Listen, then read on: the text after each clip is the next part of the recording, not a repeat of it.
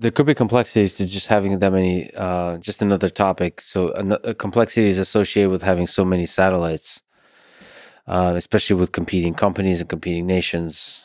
Do you see that as an issue, having tens of thousands, hundreds of thousands of satellites? Yeah. It becomes a very interesting robotics collision avoidance problem.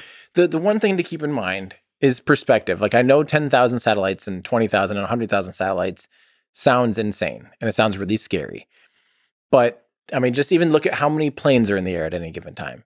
And the planes are bigger. They're flying slower, which actually means there's a greater chance of collision. If you think about, two objects occupying space, if one's moving really fast, like imagine trying to, throw two basketballs at each other, relatively easy. Now try shooting two bullets at each other and have at 90 degrees from each other. You have to have your timing down like really perfect to do that.